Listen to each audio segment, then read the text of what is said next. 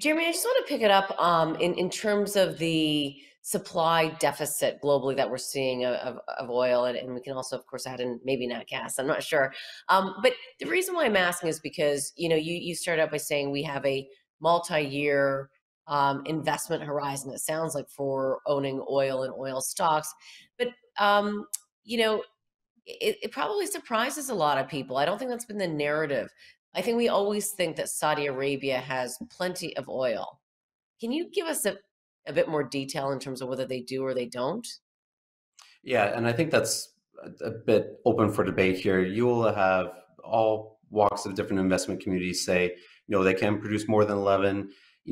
There's no history of them producing more than 11. If you look at why they're not making up for the shortfall for some of these other countries, why aren't they? And I think that's a lot of speculation on, do they really do have the capacity or not? And you see that with a lot of the other countries in terms of here's your quotas, and you guys, these countries haven't met those quotas for quite some time. And I think that's what's putting a little bit more doubt in terms of, is there really the spare capacity that is expected out there? And you're starting to see more and more research come out that suggests that, maybe they don't. And unfortunately, the way you only find out is if prices suddenly spike and that production doesn't come on. But in the meantime, you do have those spikes. There's probably more risk to the upside in terms of commodity prices, or in terms of crude oil prices going up versus going down here, just given that margin of error that we're looking at spare capacity now. And again, just keeping our eyes on the supply side because that's key and critical, and that's the reason the lack of supply is why we're seeing WTI over 110 bucks. But what about the U.S. shale players? What's the ability for them to come back online? Yeah, so this is one of the biggest reasons over the last 10 years here why oil prices have been relatively comfortable range in that 50, 60, $70 range here.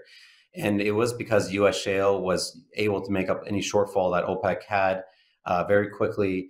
And the problem that we have now, though, is a real shareholder activism that says we need to start seeing some profits here. And there's a lot of struggle that says instead of seeing you guys grow more, we want to see a return of capital. And a lot of the management compensation packages now have been restructured. So they're rewarded not on growth, but more on free cash flow, more on returns. And the thing that really helps returns is if you don't grow, if you're not expanding new pipelines in that.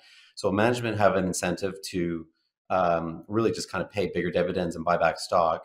But the other issue, though, that's going on is you really just do have a lack of supply and labor here.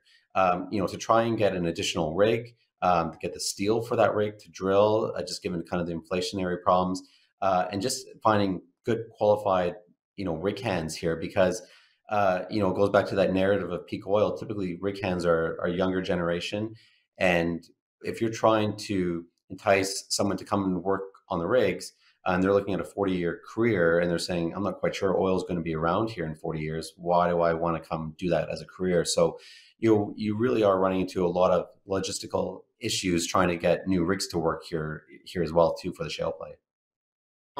When we think about Canada's role in the global oil story and or supply side, and when we think of our friends south of our border and the need that they really do have to combat their high oil prices, where does Canada fit into that?